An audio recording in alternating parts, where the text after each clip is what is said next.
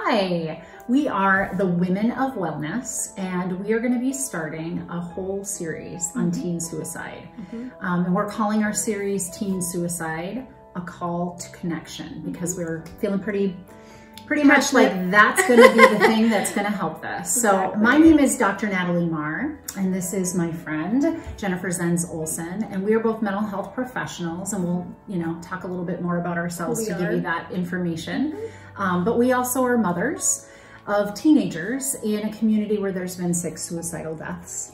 And so we have come together to create this series, really honestly coming from a very personal level, which is what we're going to talk about in this video. So it's going to kind of introduce you to why we decided to do this series, and then the series will talk about a little bit more when we start it up with you. So. Yeah, exactly.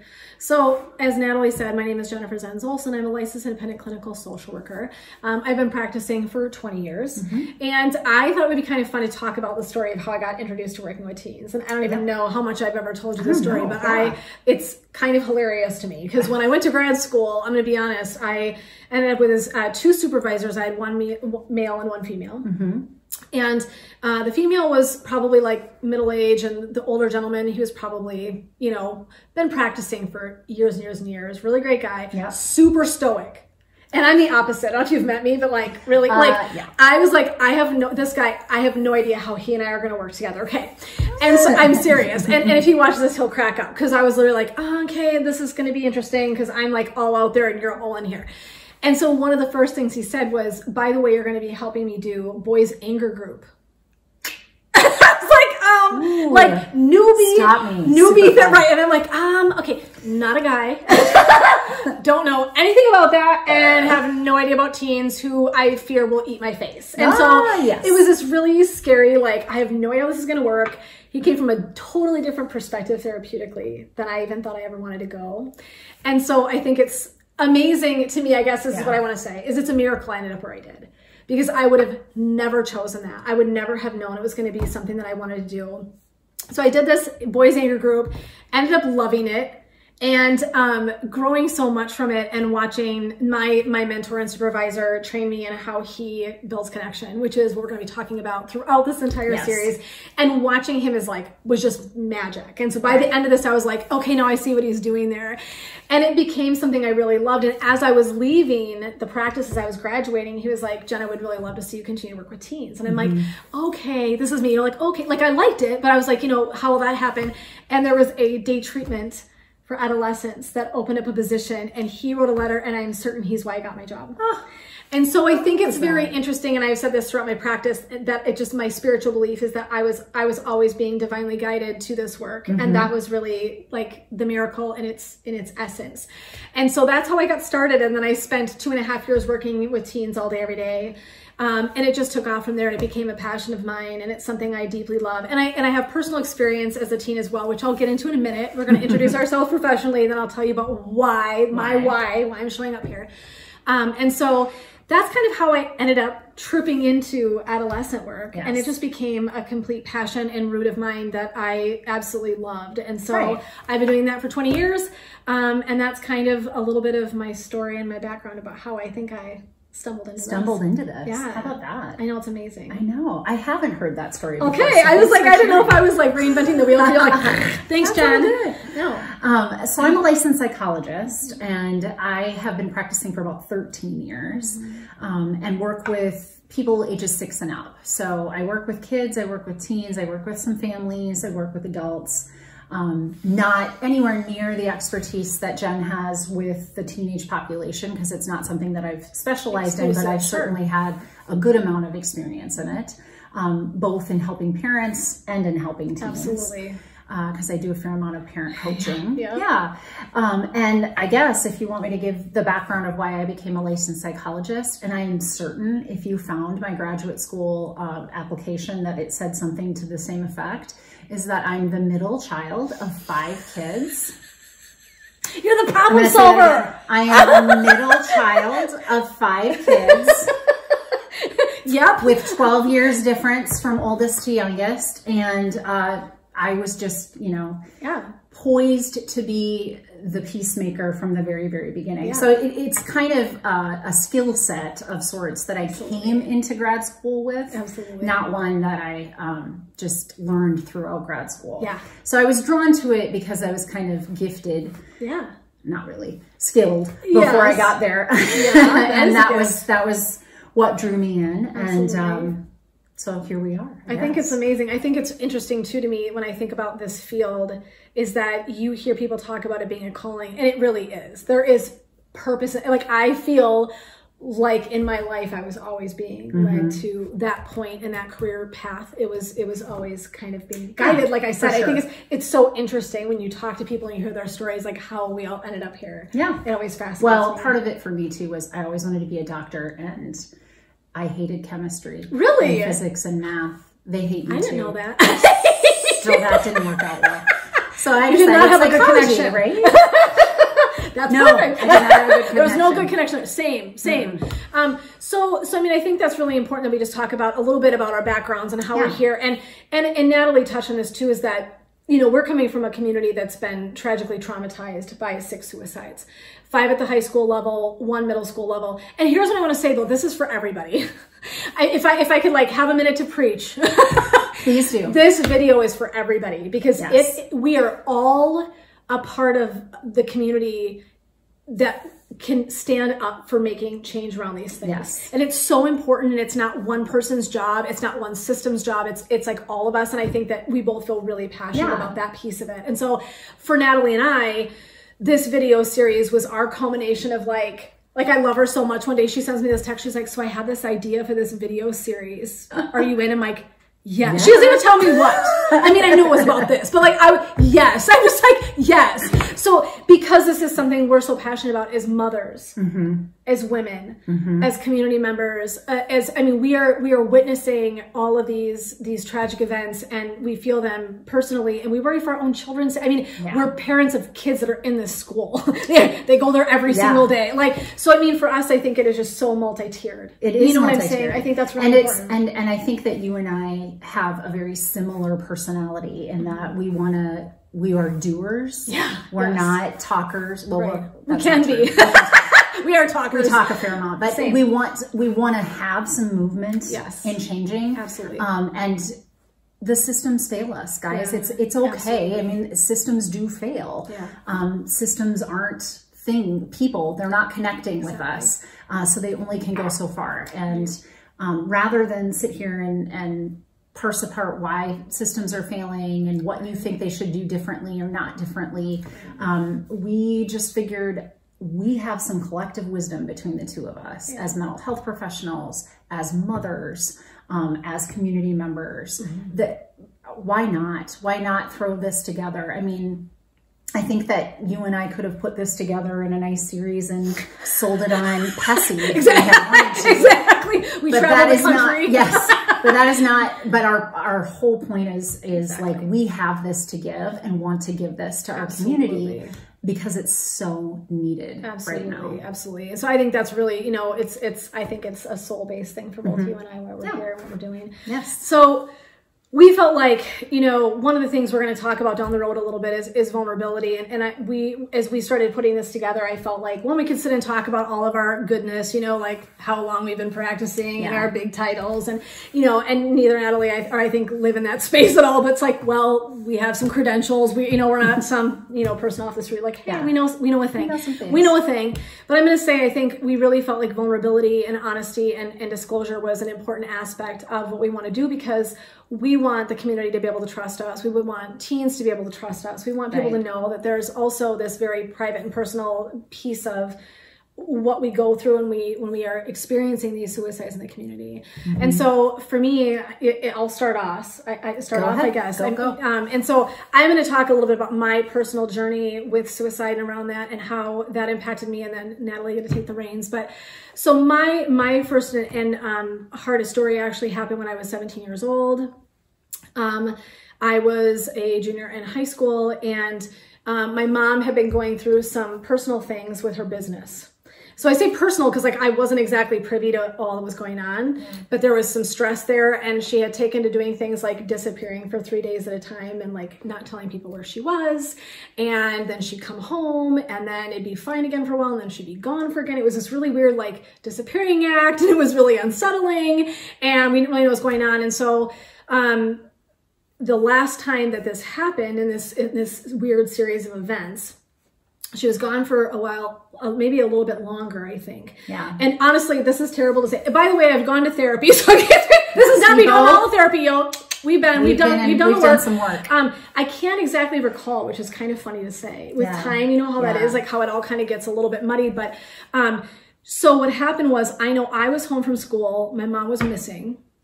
My dad and my oldest sister had gone out of the community, literally looking for my mother. I don't know how we had that idea. I don't know if they were just going places they thought she might go. I don't even know. It was the strangest thing ever. So they're out looking, and this is pre-cell phone, right? So there's just like, we didn't even have the MacGyver style brick phones anymore. There was none of that, right? So they're out looking in the community, and I was home with my grandma, and I got the mail. Since I was home, I went out and I got the mail out of the mailbox, and there's a card. And my mom had very beautiful, distinctive writing, like beautiful. This is back in the day when they like really like taught everybody cursive. It was gorgeous writing. And so I called my sister. My middle sister's at home with her kids. She had small kids at the time. And I go, Nan, there's a card in the mail to Dad, and it's Mom's writing. And what do I do? And she's like, Jay, you have to open it. And I'm like, you know, it's so not your, it was like, this is so personal, dude. I don't know what's in it. I have no idea. Obviously I don't know what's in it. But I'm like, do you don't open people's mails, you know, particularly your parents. Like, that's like a no, you know what I mean? And I'm like, okay, against all, you know, odds, I, you know, open up this card, and I open it up. And it's my mom telling my dad that she's going to drown herself. And so, you know, I'm reading this to my sister, and I'm crying and she's crying, and my, you know, my dad and my sister aren't even home to know this is going on yet. And my grandma's, you know, like, we're all in this absolute state of distress. And so, yeah, I mean, I think the most traumatic thing that happened to me, you know, in the beginning of my life was 17. And then a whole bunch of other things ended up happening after that kind of domino effect into some really other beautiful conflict. But I want to talk about this issue with my mom because it was at a time, I think I understood teenagers. I think my point is, at that point, I was being universally guided that I was going to end up doing this work. It is literally my why. Like, I think going through all of that. Oh, by the way, segue, my apologies. My mom did not commit suicide. But I wanted to talk, very important note. So I want to say that. So let me go back to that story because I kind of missed that step. So she had been gone for probably about a week with us believing she had committed suicide. We had no idea. They had sent out, I think, local authorities to look for anything that we could find. We didn't. And then the weird thing started happening was, and you know, back in the day, you'll get this because nobody else will get this. Well, some of you might get this. So if we would get phone calls and I would answer and there would be that buzz. Do you remember from back in the day, old long distance calls? Yeah. Would have that weird buzz on the line. Well, I would pick up the phone and I would hear this weird and nobody would answer. I was like, what the hell? So, you know, click and whatever. And I must have always answered. I was a teenager. I mean, this was back before cell phones. You always answer the phone. I mean, that was the thing, right? And so I would occasionally get these weird phone calls while my mom was gone. But in the meantime, we all think she's gone. Yeah. I mean, I want to be very clear. You all thought we spent a week believing my mom was dead or gone. And we were never going to see her again. So we're grieving as a family would grieve as though we're never going to get to see her again. And so I think that's, and I want to say that because she didn't, like I said, she does end up coming back, and that's a whole nother layer of a story we don't have enough time today. We don't have enough time. But I'm just going to say she does come home. That's the good news. But the mark that it left on me is, I mean, it's forever. And I think that 17-year-old girl she's perpetual. I kind of joke about her. So if you ever hear me say I have a perpetual 17-year-old inside me, and she's giving everybody the bird. She was real pissed about what happened. As she should have sad and grieving and very, very pissed. And so, I mean, I think even going through that personally, it was like, I wasn't good enough for you to stick around for. We weren't important enough for you to stay. We weren't, you have all of these thoughts. And then when she came back and talked about what happened, which was another layer of that whole trauma, it was like, how is this happening? And so I think for years and years, I know it's one of the reasons to this day, if somebody really matters to me, I'm going to tell you. Because knowing that for that period of time when I thought she was gone and watching the trauma for my family, and like, did I say all the things I wanted to say? So people are important to me. I mean, literally, if I'm traveling, if I like, hey, I love you. You're the best thing since sliced bread. Thank you so much for whatever. It is very important to me, and it's never left me. And so I did actually learn like this really sadly horrible, beautiful gift of a thing to do and be mindful. I don't want to be anxious about it, but I really took from that, like, we never know. We never know when the last minute's going to be. And so living with that, and like I said, just being at that pivotal age, it definitely did a number on me. And it took me till I was in my 20s to really good therapy to kind of work my way through some of the things that had happened. Yeah. But I mean, we thought she was gone. And so I didn't have a friend suicide. It wasn't a teen suicide, right? But rather it was my personal experience of a parent, planning to take their life. Yeah. And as I've aged, I have a whole different perspective on that. I think I have deeper compassion for it. But at the time, it was definitely the most traumatic thing that had ever happened to me. Right. And so it paved a trail for me to, my why is that I never wanted another kid ever to feel like that. I never wanted a kid to feel like they didn't have the resource and support and connection they needed. And I was so blessed by so many people in my community. Yeah. Like I had some high school teachers that stepped up and in. I was dating a guy, his family stepped in. My aunt stepped in. I mean, people came out of the woodwork in such an incredible way. And one of the things that I think is so beautiful about this story is that in the end, we ended up with a lot of financial issues that are a whole series of things. But my point being, I was not going to be able to go to high school anymore. I went to a private high school, and we didn't have money. It changed the whole trajectory of our lives. This whole event did. And somebody that I knew growing up in middle school and high school, her parents literally anonymously donated money for me to finish school. So I want to say, as we talk about connections, right? I mean, those people kept me alive. My friends kept me alive. Those adults kept me alive. They were resources that at a moment where I certainly could have felt like I was coming up to an edge, where I wasn't sure how I was going to get through this, those people literally saved my life. I have so much gratitude. So if I just looked at somebody and said, this is a horrible story, and it's a horrible story, but if I just said, that's it, there's more than that. There's gratitude for the beauty that I think can come from humanity, that I think humanity is mostly it's a beautiful place. And I was really gifted, even at a really horrible time in my life, with some incredible beauty. Yeah. So I'm really grateful for that. But I want to say my why was I never want a kid to go through this. I never want another kid to have to feel that way. It was awful. Yeah. And so for me, it was really about stepping in and creating a space for never letting that. And then honestly, the reason I mentioned the gratitude is because for me, I was like, I'm going to pay those people back. What I do every day is paying those people back for their time and their energy, their kindness, their love, their patience. I mean, showing up like, okay, if you can do that for me, I'm going to do that for every single person I can. It was like very important to me that I paid that forward. Right. And so for me, that's my why. And I think too, for my, I talked a little bit about too, with my kids that are suicidal, my teens that have been over the years, the interesting thing is, some of them, when they went through their experience, it was hard, and it was terrible. And it was hard. It's amazing to me to look at their lifespans now and the things that they've achieved. And to think about a point in time where that young adult or that teen was sitting with me and they were like, I don't know if I want to be here anymore. And then to watch them get out of school and go to college or build a relationship and have children. I mean, I have seen people's lifespans unfold. And there's this really incredible thing to say, that it's hard to have that wisdom when you're hurting. Like I'm not dissing anybody that's had suicidal thoughts and feelings, because I know they feel so real. But what I'm also going to say is we are allowed that wisdom as we age to see the beauty of not taking that answer, not making that choice. That those people, when they felt that way, I can't imagine a world without those people in it. Yeah. And they've now gone on and their lives are so full and they're so happy. And it's just like, that is the most beautiful ending of a story on the planet. Right. Yeah. Yeah. And I want to say that too, because I think that that's really like, if we don't say that too, that we see the beautiful side of, duking this crap out. You know, if I can hang in there, there is something so much better coming for me. And I think it's very hard to have that wisdom when you're going through this, but that's a fact. And I've seen it over and over again, the beauty of what can happen when people are willing to hang in there and trust those resources and use those connections. Yeah. So that's my story. That's kind of how I got here. That's my why. And that's why I'm fired up about wanting to help kids and make sure this doesn't happen to anybody else, that nobody has this experience. Because suicide is a really unsettling subject. Oh, yeah. Really, absolutely. It's just a really unsettling and a lot of myths. And I hope we have a chance to dispel some of those myths as we go through the series. Myself, I've had a few bump ups with suicide in my lifetime, not just professionally, but personally as well.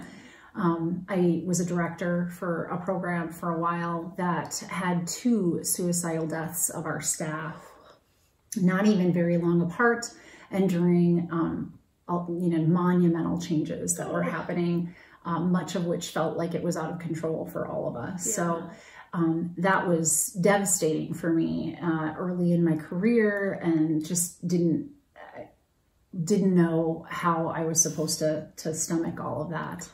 I have, helped family members, and I can only speak to my experience with that, but I have helped family members get help, and sometimes not like me, because I knew how to get them help and when to get them help and where to get them help because of my profession. And relationships get tarnished because suicide and depression are difficult things. But I think that personally, what really drives me is that I've battled major depression pretty much my entire adult life. Started pretty early in my 20s. I've been, on medications, some that work and some that don't, one that has for a good decade now for me. And I know what it feels like to hit the point in depression where you have an edge that nothing internally is going to help you anymore. Yeah. So I understand exactly how it feels to get into that suicidal headspace. Not want to do it. It's more passive for me. My experience with it has been, but I definitely know what it feels like to be in that space where you just don't feel like there's anything left for you to go. Yeah. And I can guarantee you that the story that Jen, just shared is exactly why I sit here today, because I was surrounded by people in my family, in my church, in my workplaces, and my children. All things really help to keep me connected to here and have resources from outside of myself when my internal resources were gone or limited in what they could help me with. Absolutely. And knowing that as a personal experience, I really feel for people when they start to have these kinds of thoughts. And listen, guys, I have a doctorate. I'm not a dumb person. I'm the middle of the 5 kids. I've been making peace for people a long time in my life. I've had pretty successful career, been good in school. It doesn't make sense that somebody who has all this going for her would hit that point. And so it's really important to me to kind of dispel some of those myths to start with, that depression has symptoms, and one of those symptoms is suicidal thinking. It just is.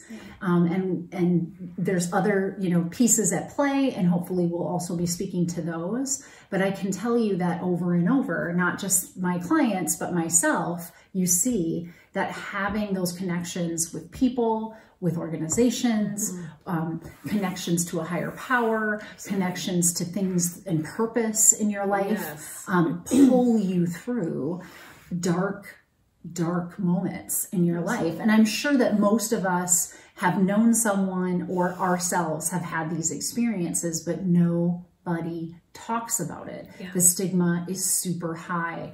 And I'm hoping through this series, we may even just, as one of the connective pieces in our community, start talking, start equalizing ourselves and saying, look, yep, I have all this going for me. And I look, like there should never have been a reason why I would have considered that. Exactly. I couldn't stop my mind from going there. I have a clinical illness that I medicate and treat and keep under wraps. But there are times when it had me, and that is how depression works. And I think that people just need to hear this connection part is really what saves. And it's not pamphlets, and it's not systems in our schools, and it's not, you know, parenting advice.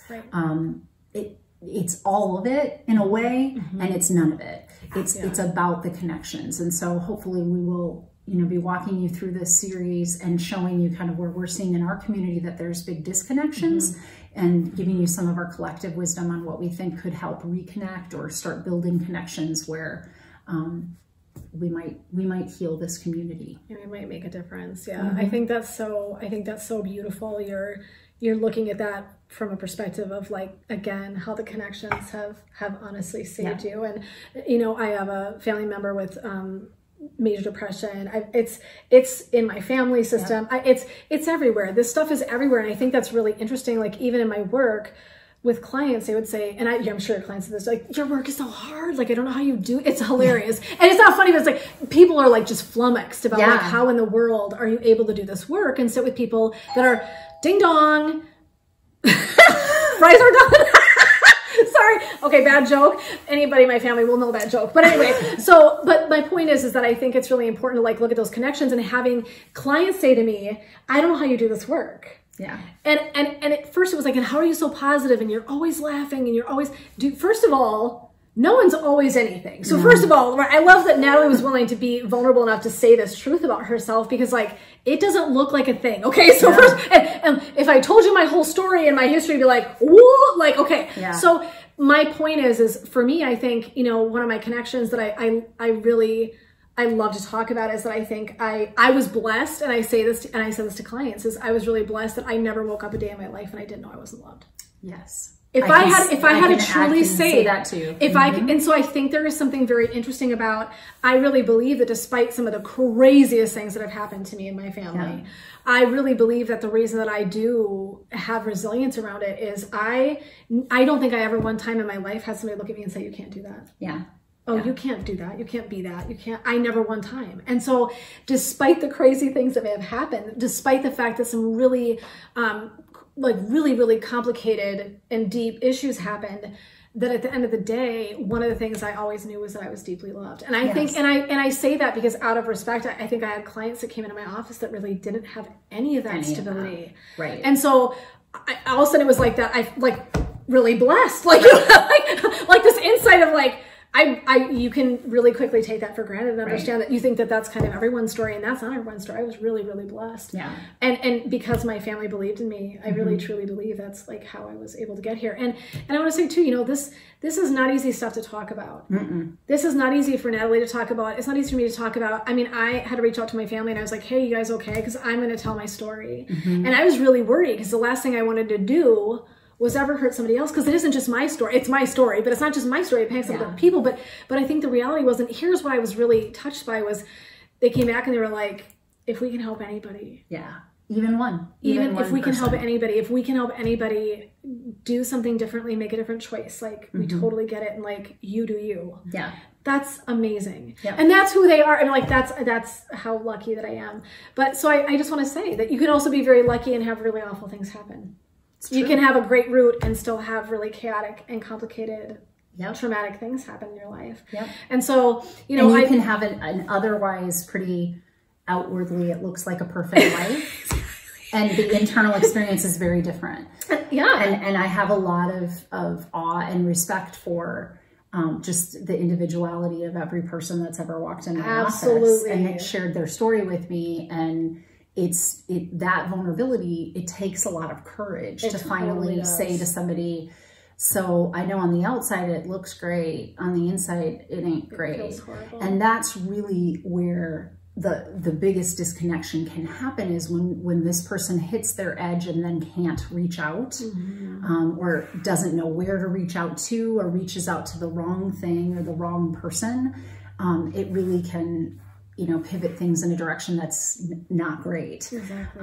I don't have any, you know, ideas that connection itself is the perfect solution. Yeah. We're not, you know, selling snake oil. We're not trying to say that we have the perfect answer for all of this. This is collective wisdom, and it's collective wisdom that comes from a personal space, and it comes from a professional space.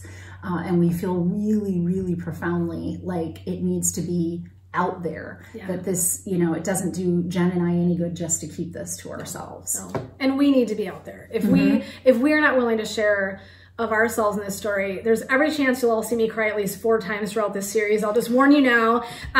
That's real, and we wanted to show up real. We didn't want it to be canned. We didn't want it to feel like you're watching a, you know, a docu-series.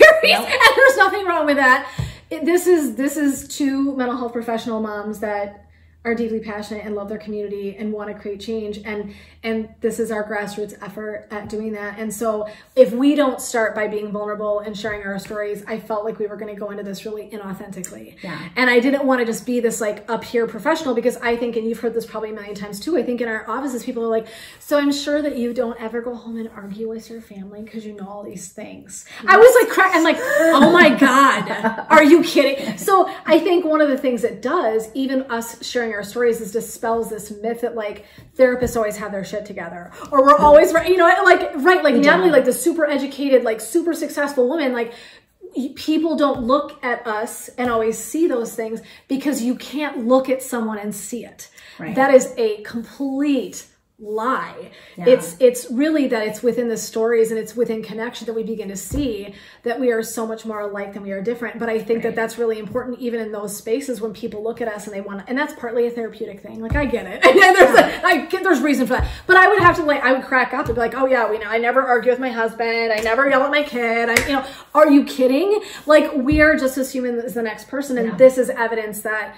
you know, we can live through these things and still show up and do this work and love hard and want to create change and do things. But we come with stories. We are human. As can you. Like everybody's got a story and everybody's got this really human component of this. And we just want to make sure that that's front and center in this, that it's not like we're showing up in like, you know, high and mighty mental health experts. Like clearly have our own stories and our own traumas and our own struggles.